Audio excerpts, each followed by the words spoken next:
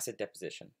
In this video, we're going to talk about the chemistry of the formation of acid rain, exactly where the species that result in acid rain come from, methods we can look to decrease the presence of these species, and then the effects that acid rain can have. Okay, so rain is actually naturally acidic. It naturally has a pH of about 5.6. That's really because CO2 is always present in our atmosphere, it's naturally occurring, and CO2 is known to interact with water, which is also present in the atmosphere, in order to form carbonic acid. Carbonic acid is a weak acid, so it results in the pH of rain being shifted slightly below 7, which is what you expect if it was just pure water, to 5.6. And the environment is sort of naturally tuned to operate with rain of this acidity. However, what we find is that many processes that humans control result in the release of nitrogen oxides and sulfur oxides. These can combine with water in the same way as CO2 does in the atmosphere in order to form various acidic species, some of which are shown here. And this can result in the pH of rain being lowered even further below 5.6. This is very much a problem. Okay, so first let's think about the sources of these sulfur and nitrogen oxides. So what we find is that many fuels such as coal and petroleum, when they are dug out of the ground and processed, and just before they are burnt, they still have sulfur-containing impurities. These fuels are quite dirty, and what that means is that when they are combusted, as well as the carbon-containing species combusting in oxygen, the sulfur species also combust in oxygen in order to form these gaseous sulfur oxides. And so they are produced as a kind of byproduct of combustion. Also, when you combust anything in air, because the main component of air is actually nitrogen, you end up reacting nitrogen with oxygen in those flames, and so you also get the production of nitrogen oxides as well as your desirable combustion process. Interestingly, nitrogen oxides are also produced during lightning strikes.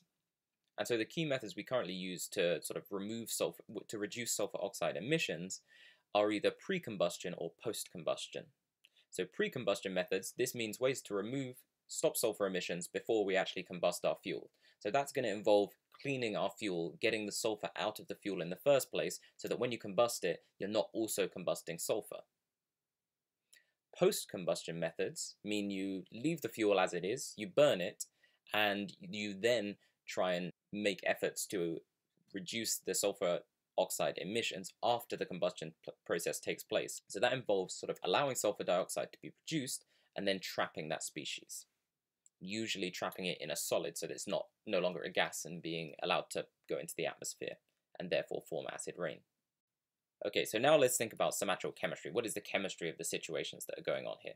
So in the case of our nitrogen oxides, our nitrogen gas is allowed to react with oxygen gas under these sort of combustion conditions, and the result is we get species like nitrogen monoxide. Now, nitrogen monoxide is pretty unstable, which means if it's in the atmosphere and in the presence of lots of oxygen, it's then going to react with oxygen again in order to form nitrogen dioxide. Nitrogen dioxide is then the species that interacts with water in the atmosphere and ends up with us forming our nitric acid. That's where our drop in the pH of rain comes from. That's where our acid is formed. This is now going to be deposited down onto Earth, and the pH of the rain is going to decrease. Similarly, our sulfur species in our fuels are combusted in oxygen under these kind of combustion conditions. We end up with species like sulfur dioxide being produced. Those sulfur dioxides can react with oxygen in the atmosphere to produce sulfur trioxide. And then sulfur trioxide is the species that actually interacts with your water generally to produce our H2SO4. This is the species that then results in the acidification of the rain, the reduce in pH. I've just realized this reaction is not balanced, you need the 3 there. So two sets of processes. We're going from nitrogen being combusted or sulfur being combusted via these oxides of nitrogen and sulfur to nitric acid and sulfuric acid, which are the species that actually reduce the pH of rain and make it more acidic. So what's the effect of this increased acidification? Well, firstly, it disrupts ecosystems. And the way it does that is it affects the pH of soils. So here is an example of a forest badly affected by acid rain, resulting in the death of many, many trees and plants that aren't able to function when the pH of the soil gets too low. There are also cases where surface water, lakes, large bodies of water become increasingly acidified. Animals that rely on that as a habitat then find that they can't actually live in that habitat anymore because the pH gets too low. Here you can see a graph showing the pH ranges that certain animals are able to withstand. So you can see many of these animals start to die at about 5.5 pH.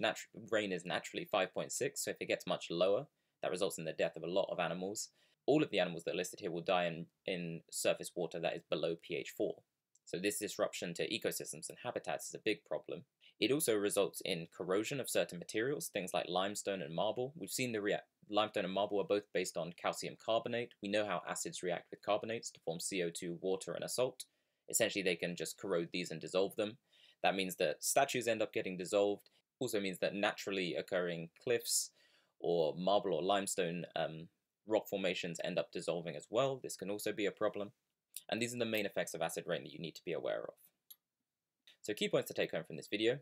We saw that acid rain is formed due to oxides of nitrogen and sulfur dissolving in water in the atmosphere and therefore producing various kinds of acids. These result in the pH of rain being lowered below the natural pH of 5.6.